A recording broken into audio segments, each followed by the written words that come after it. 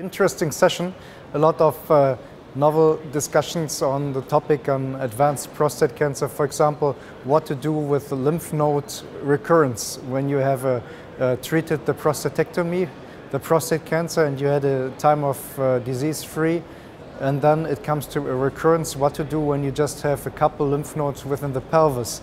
And there's one group presenting that it makes sense and it prolongs overall survival when you resect those lymph nodes. So in other words, do a salvage lymph node dissection.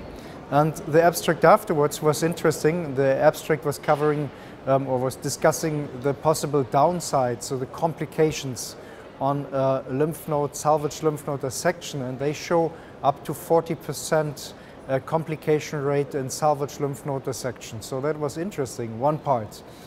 Then the session moved into systemic therapy in metastatic castration-resistant prostate cancer, and there was one interesting abstract presented by Fred Zart on the combination and sequence of radium-223, so alpha emitter that is targeting the lesions in the bone, in combination with AR targeted therapy like abiraterone and enzalutamide, and showing that the combination and sequence, so when you combine, overlap radium-223 with a target novel androgen targeted therapy, the overall survival is increased, prolonged, so this might make sense and further studies will report phase 3 data on this topic. So very, very interesting in this situation. One other abstract on the group from Professor Heidenreich from Cologne was looking at metastatic prostate cancer, how often you should do imaging.